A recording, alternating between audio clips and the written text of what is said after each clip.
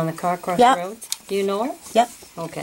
Didn't they have a few Eskimo dogs too? I don't Oh, have look at any that. now. No, but they did. You gave I you gave them a Reggie pair. a couple of No, I gave them 2 males. 2 males. 2 young yeah. males, yeah. and that was a long time ago. But And anyway. this is here at the Yukon Kennel Club dog Yeah. show? Do you remember how she clicked the picture? No, I don't. Remember she said we can... See if I can find that number. Since you're looking at pictures, Yeah. Well, I can take the pictures with my other camera as well. This is the secret file. this is the one that got saved. Now, I've had some really very, very good dog teams, but this is the team that I went on the Iditarod with, but they're all Malamutes. I think there's only 2 Eskimo dogs in that group. But look at a happy bunch of Eskimo dogs there. Oh, wow. Not very often you see Eskimo dogs smiling. Mine smile. Eh? Mine smile. We've just got puppies down on the ground. They're 12 days old today. Oh yeah. And we had to have a cesarean section done because this is what I say, Mr. Thompson. This big male was lying over the horns. You know how they go down the one? His feet were in one and his head was in the other. So he didn't know whether to go gee or haw, and he screwed up the whole team. So we had to go in and get him, and we figured the vet said he's, going to be a goner. And they rubbed him and rubbed him and rubbed him, and he, and he came right to life. And now he's 12 days old, and what is he, 3 pounds and... 3, almost 4 pounds. Yeah, he's almost 4 pounds now. He's huge. This is a bunch of Malamutes that I had, and that was the leader that I went on the Iditarod with. So you ran the Iditarod? Oh yeah, twice. Wow, that I did not know. All red Malamutes. Wow, those are my... when I took my red Malamutes into the ring, I was told there's no such thing as a red Malamute. Well, there's a whole bunch of them there. There's, Who had red Malamute? Maybe if we put it down somewhere? Are they I took a red Malamute into the ring. We never had any red Malamutes, son. certainly, no, red Malamute. Yeah. I'm sorry, red No. Eskimo dog. Who's that? Yeah, but there's lots of red Looks like Eskimo Shiloh. dogs. Oh, it does look like Does Shiloh. that ever look like Shiloh? And this looks like Solo? Yeah, this is Kim right here. Yeah. Now, which one was that? No, that wasn't Kim. There's your That was that riverhead. little female that I had. No, this one. That's not Kim. Oh, isn't it? No. Do you put it down? That was that female that I had, and that's what the female I got from Bill Stewart. Oh, okay. Oh, Bill Stewart. That's a name that rings a bell. Look at Yeah. look at the He used to live smile over on here. their He used face. to live across the Carcross Road. Oh, yeah, the Malamutes smile, and so do the Eskimo See dogs. the flashes. Did you say they yeah. don't? No, I didn't say that. Oh, okay. I said they do. Yeah, they do. They certainly do. Oh my goodness. But And this picture again was the... Malamutes, I think. Mostly Malamutes. They're all Malamutes. Those are all Malamutes. So what year did you run the Iditarod? In 81 and 84. Oh, Yeah. wow. I showed you this, but I didn't point out. See, this is the little Tundra with the short legs. Yeah. And she was his lead dog. Was there 2 there, hon? I can't tell. Hmm? Was there 2 there? Sorry, I can't hold it still. That's okay. And I can't even remember their names now, but he was a gorgeous male. That was the team that I think- went Oh, on. beautiful. I think, are these the ones that Craig got? No. That was very, very early in our Eskimo? Eskimo dog life. That was very early. Are you into horses? I had 2 horses, but I let them go because they were wrecking all our fences. Oh, you sold them? Yeah, Yeah. yeah. Well, we just sold ours. We had 3 beautiful horses. Yeah. Gorgeous. What kind were they? One was an Arab, white Arab, Oh, wow. and the other one was Taffy was half fjord, and we don't know what the other half was. Actually, I'll show a picture. We have a picture of her. If you have never ever been into Rose Lake, that's Oh, wow. The people that bought them were a French couple, and Oh my goodness. they Just absolutely stunning. just love them. There's the Arab, Oh, my and God. there's the fjord. I like the fjords actually. Yeah. Are they like the Icelandics? Like what Robin Yeah. has? Okay. Yeah. And then this one, you don't know what squirrel was, eh? I have no idea. No. Anyway, they were gorgeous horses. I think because Mr. Thompson won't mind, just before we leave, we'll just walk outside. And if we take the pictures outside, I won't have to use the flash, and the flash won't reflect off. Okay. That's what Here's we'll do. A little bit more. There's a whole bunch of.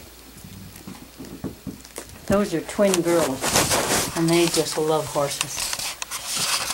Your daughters? Are they your daughters? No, these are the people we saw. They're a French couple with Oh, twin okay. girls, Okay. and they bought our horses, and we were so happy because They live here in Whitehorse? They live in Mendenhall, Oh, in Mendenhall. Yeah.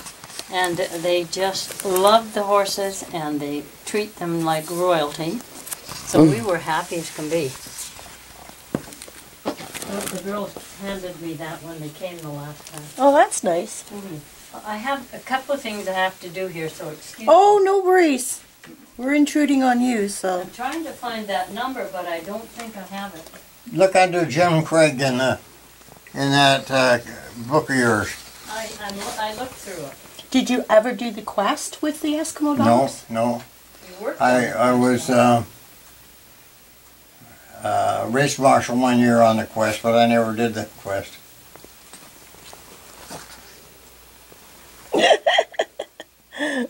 I like that.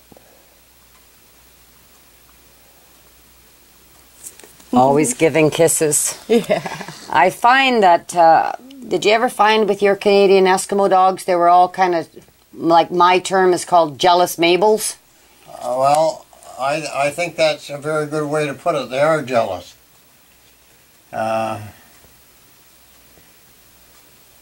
Yeah, they are jealous. You pet one, you have to pet them all. That's right. True. That's right, yeah. I find mine are jealous Mabels. You know, it's, when I go out there, they all have to have it, and, you know, like... Yeah. But then Malamutes are the same way, too. They're jealous Mabels as well. Oh, yeah. More so than the Eskimo dogs. More vicious than the Eskimo dogs. Well, I'm sorry, but I think I've lost I think I must have thrown it out. Well, we might be able to find it, you know, Well, because why don't you get a directory and we can just go on the silly computer now and type it in, his name and then Yeah, where he you'll find lives, it, and we yeah. might find it, eh? He's, I think you could. Yeah, I Con- think you could do that. Yeah, I think it is in Cochrane now. Oh, it might be Cochrane now. Cochrane instead of Canmore.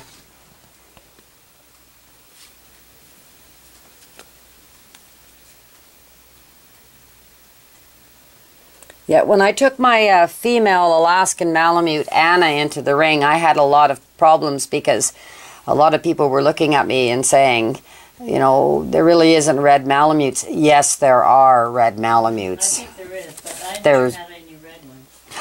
Oh my. I think I'm sure there is. Yeah, that was a nice dog. Keegan? Kylie? A typical... Kyber. Kyber? Kyber, Kyber. What does that mean? Does that mean something, or? Doesn't mean anything. Kibosh? No. It's just a name we liked. It was a, Oh, beautiful. Yeah, he was.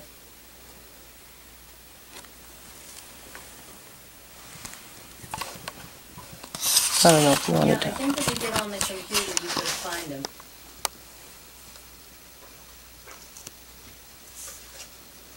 Can you get these ones? Oh, that looks familiar. Well, she showed me how to do pictures, remember? I know, but I can't remember. Menu? Yeah.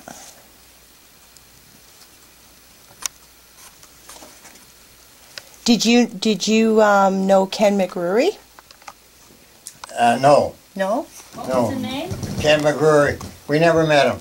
No? He's in Northwest Territories. That's, yeah, but that name sounds familiar. Yeah. He wrote the thesis of the Canadian Eskimo Dog, you know, Yeah. and had it published. And Uh, am I going too fast or? No, it's fine. Oops. I've got a whole bunch of papers written for, but for the Army on Canadian Eskimo Dogs. Oh yeah. Do you still have them? I think so. What's that? The papers that he wrote for the Army on the Canadian Eskimo Dogs? I never wrote them, but Or some expert did.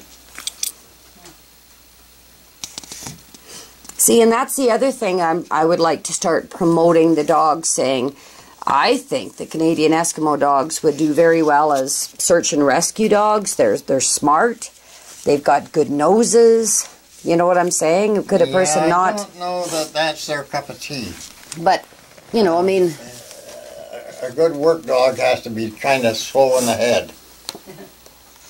You know, all he wants to do is pull. It's not a big desire to please you or anything like that. It's just that they're. but would they not be good, like in a search and rescue kind of a situation? I It's doubt- 40 below, and doubt it very the much. wind is blowing, and I they've doubt it very much. really I okay. doubt it very See, much. but that's why I'm here to ask you those kind of questions, because, you know, I wouldn't want to try and. I think if that were the situation, you'd see that the Eskimos would still be using them when some of these young guys go out on the snow machines and get lost. Yeah, that's true, that they don't. If the Eskimo dogs had been trained to be sort of rescue dogs, they would have been. Okay. So I going up to think beat the band. what you're trying to say is probably they're better at finding food than they would be at finding a person. They are. So if good you at finding- smelled like seal or moose meat or something, you might be able to be found. I'm not sure even about that. Really? I don't know. I don't know. Yeah. I wouldn't. I wouldn't want to make a statement that says that they're good for anything other than sled dogs. But they are very, very good sled dogs. Now, what got us into them was we had quite a few Malamutes, and I was in charge of the dog sled races at Rendezvous one year. And when the Rendezvous was over, the Caribou Carnival was just beginning. So they asked me if I'd go to Yellowknife and see what the Caribou Carnival had to offer that we weren't doing in the Rendezvous. So I went over there, and I had met an ex-RCMP inspector in Whitehorse at a friend's place. And I looked him up and I said, "You know Bill Carpenter?" And he said, "Yeah, I know him real well." So I said, "Would you introduce me to him?" So he introduced me to this guy. And it intrigued me the way that he handled these dogs, because he had this whole team of dogs more or less on display, not really being worked, not in the races. Because the races, you've probably been to the Caribou Carnival races. They're a long, hard, real hard race. He had a big steak truck, and he took the steaks down off the back, and he said, "Okay, boys," and all the dogs jumped in one after the other into the back of the truck, and with the harnesses on. And so he said, "I'll see you at my house in an hour." And I said, "Where's your house?" "Well," he says, "it's up there," he says, "where the link fences are." He said, "You'll find it." And so then I went up and I met him. And everybody that I knew had tried to buy Eskimo dogs, and nobody was able to buy an Eskimo dog from Carpenter. And he could be a miserable bastard. And anyway, by the time that I spent 3 days over there, And I was just enthralled the way that what he did with Eskimo dogs. He had one pen with 18 Eskimo dogs that were all a year old. And he just he fed them fish. And he threw in a wheelbarrow load of fish, and the fight was on. Oh my goodness. You know, one dog, there's a dominant one in every pack, and he's running around getting this fish, and then somebody would grab a fish, and he'd run to drop this one and run over to grab that one, and somebody would grab that fish, and I mean, it was pandemonium. I imagine it would be. So anyway, I said, you know, why is the old dog in here? There was one old dog. He said, well, he sort of keeps order. So I said, well, would you mind if I went in and petted them? He said, you want to go in there with them? And I said, sure. He said, go ahead. So I went in with this bunch of young dogs, and by the time that the afternoon was up, I think I petted all of these wild and nasty young Eskimo dogs, but he had another pen with about 30 dogs in it, from 6 weeks old to probably 2 years old. Wow. And Holy they smokes. just got along just so well it wasn't even funny. So They need, yeah, that's what I found too, is they need to be in these groups, you know, their family groups and that. Like, well, we put them on a chain out here after they were a certain size, because it was too hard to handle them individually. Unless you're set up that way, it's pretty difficult. But we put them on a chain. Did you ever have them in kennels? In what? Kennels? Oh, You know, yeah. chain link kennels? Oh, an ordinary doghouse affair? Yeah. Oh yeah, sure. yeah. He's saying though they had dog houses, but did you have like a big pen for them? Like, did they have individual pens too? Oh no. No. Well, we did have Yeah. for some of the females. Yeah. Walt Disney Film Crew made Never Cry Wolf here, Okay. and they left a bunch of really nice pens. So we did use those for mostly for the females. Yeah. An individual pen. Did you increase when you had a female that you were going to breed, did you like increase her food before she was bred and then No. give her extra while she was gestation and then give her extra after she had the pups? And anything special? Did you give anything special? We did nothing special. Nothing special. And we had. Well, I'm sure Carpenter didn't either. I'm sure that Carpenter didn't either, because we got the first two bitches from we got one bitch one week from Carpenter, and he had a little note. She's going to have a litter in a week, and then we got home one day from town, and there was a note that he shipped another bitch that was going to have a litter in 2 weeks. So there you go. So now we got Unrelated bitches, though, I would presume. oh yeah, unrelated.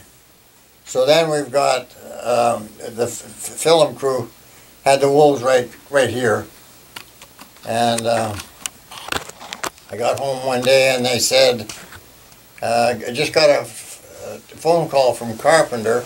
He sent you, now I'm not sure whether it was 6 or whether it was 8 male dogs. Oh my goodness. Oh my goodness. And you'll have to go to the airport and pick them up. Well, I went to the airport, and they were the worst looking bunch of dogs I've ever seen in my life. They were drugged so bad that they could hardly stand. The only way you could handle them. And so I had to buy chains and all the rest of it. Anyway, I turned them loose in the pen over there along with a bunch of Malamutes. And after the drugs wore off, they were fabulous. Fabulous dogs. So I'm now in the Eskimo dog business in a fast way. Yeah, that happens. You double overnight. We had this one huge male. He was 110 pounds, and he was really like a nice, wide, solid body, low to the ground. He was what I would like for an epitome of an Eskimo dog. He was my foundation guy. He was named Jasper. That's the wrong style. Hmm? That's the wrong style. The wrong style. Yep, that's the wrong one to use for a stud dog. Well, I did because I didn't have any other choice. Yeah. And we had, like, when we moved here, because we lived in Ontario, we moved here and we flew, and we had to give him like triple doses of stuff to get him to do anything. And there was this little Indian man with a cart in Toronto airport, and he came too because it was 3 hours for us to get from where we lived to Toronto. And he was like, "Rrr, rrr," and the whole thing was shaking. It was an extra large crate, right? And he said, "Do you have any more tranquilizer for your dog?" Right? It was just, yeah.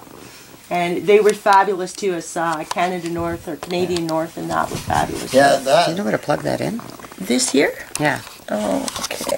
the There was a little clip over here. Remember, right she in the flipped back, it open where right here. So I think it's. Maybe she got it that way or this way in there. I don't have my glasses on. Is it still running? Mm-hmm. Oh well. I don't care. You don't care? You can edit. There we go. There. Thank you. Did you find a plug? I'm just going to ask Mr. Thompson if I could just plug it in over here. Go My ahead.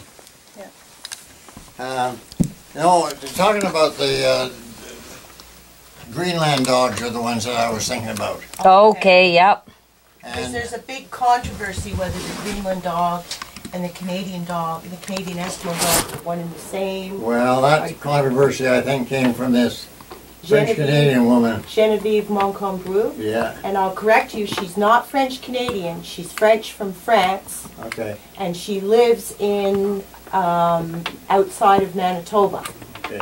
And she single-handedly has really, really separated the people who, like me, want to register their dogs and also work them and maybe show them once in a while, and the people who don't want anything to do with it. So, Well, why do you worry about it? I mean, first of all, the Canadian Kennel Club are quite interested in you because you want to register your dogs, and that's how they make money. that's right. But at the same time, and that's something that you must believe in, there's no, how can you prove that the Canadian Eskimo dog is a purebred Canadian Eskimo dog unless it's registered? Oh no, I'm So the Canadian- I'm all for registering them. Yeah, I'm Yeah. all in favor of registering them. exactly. But you have to. I don't want to see some of the ones that they want registered. Ah, Because okay. they're not Eskimo dogs. They're a mixed breed.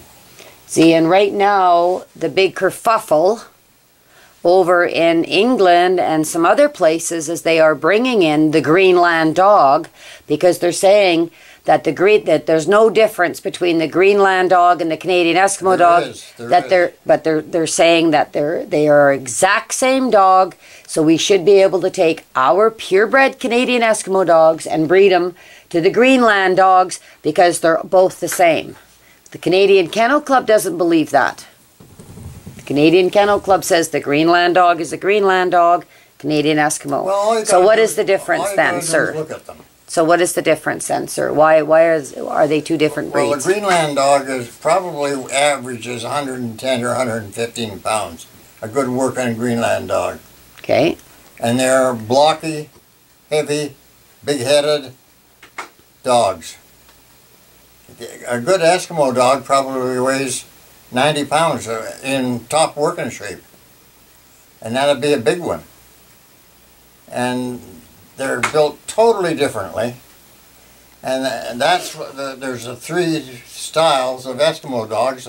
The short, blocky ones. Right, that you said, yep. Like Like your lead dog here. Yeah, the long-legged ones, and the ones that are built that are fairly long, big around. You have a hell of a time finding a harness for some of them Tell me because about they're so big around. and they got big heavy shoulders and necks, and they're they're in essence back to the Greenland style. Okay, so Now that's they what can he was pull, saying earlier. and for work dogs, they're probably wonderful. So maybe you have to have 2 more Canadian Eskimo dogs to do the same amount of work if you're pulling big loads that you would have if you were having Greenland dogs. Okay, so that's the difference. It's just, like, you hear so many people like this Guinevere that, as far as I'm concerned, she doesn't know a darn thing, but whatever, that's just my opinion. Well, she's set herself up as an expert, and I don't think she has 2 brains to rub together when it comes to the Eskimo dogs. But at least that's just my opinion. It makes us feel good, though, that we share the same opinion, because we've had a lot of problems with her, you know, trying to deal with it. It's really a troublemaker. Very vociferous. Yeah, very, very. And the problem being, too, is, and I called the Kennel Club on this, because I said, she publicly says that she will not register dogs. She publicly says she doesn't want them in dog shows. She publicly says none of them belong in the South. All of them belong in the high Arctic, where they're supposed to be, okay? And I can compromise on some of those, but not the registration, right? And the Canadian Kennel Club, when they were publishing their, you know, year dogs and annual and their monthly magazine, they'd only run Genevieve's articles in there. And so I'd phone them and I'd say, well, why are you promoting this woman's writings when she's going out and saying you shouldn't register dogs and stuff? You know what I got? I got, well, she writes a good story, because that's what she does for a living. And I'm like, sorry, that doesn't make sense to me. Yeah. Because you're putting it out to the general public, all this misinformation. Because I know my Canadian Eskimo dogs, they're loving. I have 4 kids. None of my kids were ever bitten or attacked by my Eskimo dogs. They were protected by my dogs. But not, they all rode in the sled as babies. You know, I'd load them all up in the sled to try and get them to sleep in the afternoon, and I have one boy with his head coming out and hitting the snowbanks like this, right? And we had great days of sledding and stuff like that. Family recreational sledding, never a problem with them, you know? Well, so, I don't know, I just don't have too much time for her, but that's just me. Yeah. I imagine you never got into the politics of all of this either. You just went ahead and did your thing, and yeah, I got into the politics of it. Oh, did you? Yeah, I was responsible for Carpenter registering all the goddamn Canadian Eskimo dogs that he raised. Oh, really? See, I didn't know that. But I thought the Canadian Kennel Club, see, I was under the impression that... I was the one that was responsible for the Canadian Kennel Club registering all the dogs that Carpenter raised. Well, that is interesting. That is absolutely phenomenal. Carpenter withheld all the paperwork because he had to sign the paperwork for any of the dogs that he had registered, and he never sent the paperwork in. So you went and made sure that it was done. So I spent a lot of time talking to a very, very nice lady in the Canadian Kennel Club. Dorothy Walker. Dorothy Walker, yeah. Yeah. I met her once. I think I met her once. Wow. But, Well, but how long was your, what was the age of your oldest dog? What was the length of time that you're, you know, from birth till they finally went over the Rainbow Bridge, as they say nowadays? What was your oldest Canadian Eskimo dog? I can't really say, and I'll tell you why I can't say. My feeling is that if a dog gets to the point in age when it can no longer look after itself,